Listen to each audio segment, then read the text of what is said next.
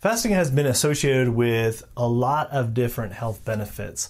But out of all these different techniques with fasting, whether it's dry fasting, water fasting, prolonged fasting, intermittent fasting has been the most popular as well as the most researched when it comes to this type of technique. And particularly when it comes to the cardiovascular system and when it comes to intermittent fasting benefits or just fasting benefits in general, cardiovascular system is one of the types of systems that benefit greatly with fasting. So the cardiovascular system consists both of the heart and both our circulatory system. And what intermittent fasting can do for our cardiovascular system not only can help with things such as blood pressure, other cardiovascular issues on the heart, but also can be looked at preventative measures. And that's what we're going to talk about in this video coming right up. So stay tuned. Hey, what's up, fasters? Dr. LeGrand here for another fasting video. If you're new here, like always, just subscribe already. Why haven't you already subscribed? Just do it. If you want to be a fasting expert, just hit that subscribe button. So let's go ahead, not wasting more time. Let's just dive right into the information that we're going to talk about today. And that is on fasting and how fasting can help with the cardiovascular system and trying to reverse having to even start using blood pressure medications or any other kind of cardiovascular medications that you typically use when it comes to those type of issues. A lot of you have probably already benefited from fasting with helping with hypertension or other cardiovascular issues such as, irregular heartbeat or even endothelial disruption in the heart or even just a variability with your heart rate. But along with fasting can also help with prevention of any kind of cardiovascular issues further down the road. So I want to talk about a few different research articles that I've come across that shed more light of why you should use fasting to help benefit your cardiovascular system. Now, when it comes to cardiovascular problems, it isn't always linked to necessarily having high blood pressure or having a heart irregularity. It also can be contributed to other conditions such as like obesity and diabetes. Now, with obesity growing every year, especially here in the US, we do have to look at obesity being a contributing factor to a lot of cardiovascular issues, such as heart attacks and hypertension. A study published in the International Journal of Obesity provided information about intermittent fasting being a very crucial aspect of helping lose weight. In fact, helping with obesity. That they showed that a lot of the participants that implemented intermittent fasting, that they were able to reduce the weight and also help with their obesity problems. Another contributing factor when it comes to cardiovascular issue is looking at insulin resistance and diabetes. Why this becomes a problem? Because if diabetes persists and prolongs, what happens is that there could be kidney failure. And that could be a real big problem with our cardiovascular system. The kidneys help regulate our blood pressure. And also, if there is any kidney failure, there's so many complications with our circulatory system and also really complication with the heart.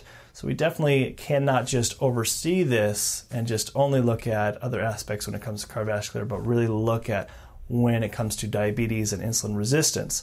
So in the Journal of Nutrition and Diabetes, they found that by implementing intermittent fasting, they found that they were able to not only reduce the weight, but also help with insulin resistance. By reducing this can help benefit in cardiovascular. So they found a lot of different aspects that can help with the preventative factor of leading to heart attacks.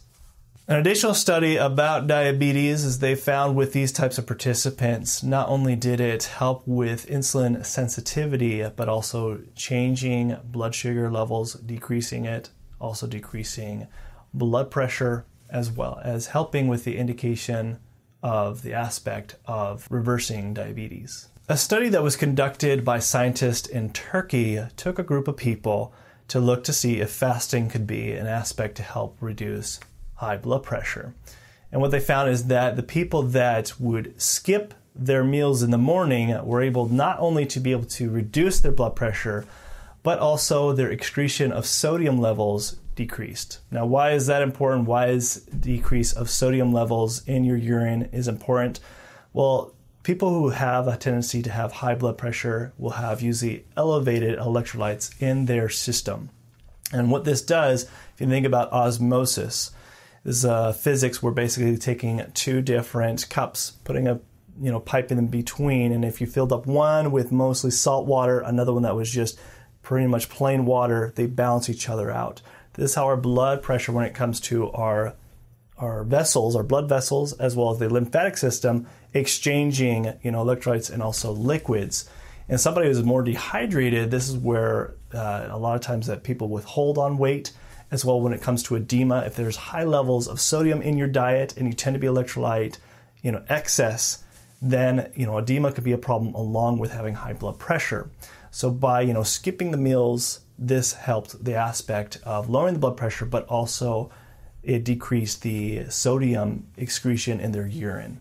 A review paper that was done in Umeå University, hopefully I'm pronouncing that, it's because it's in Sweden, so Umeå University, they found that through intermittent fasting, not only did it help lower the blood pressure, but it also was helpful for preventative cardiovascular issues, to prevent any heart attacks or any other cardiovascular issues such as endothelial dysfunction or issues with artery dilation.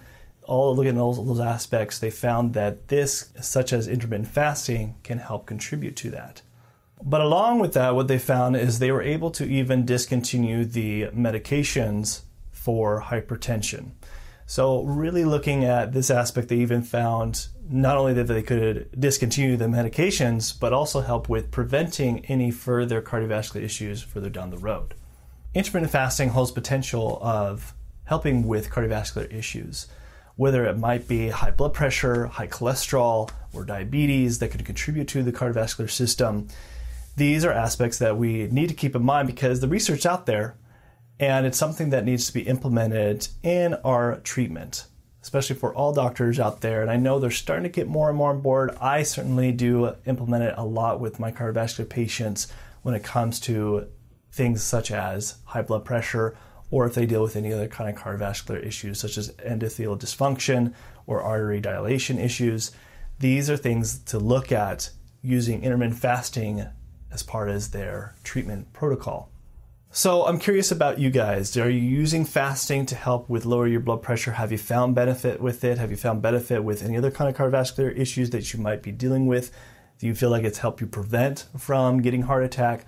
Let me know in the comment section below, and I'm sure everybody in the community would love to hear about that. As always, give us a big thumbs up. Go ahead and subscribe if you have not already. Why haven't you subscribed? Just go ahead and do it. And then, of course, if you want to know more information about diabetes and fasting, I'll leave a link right here.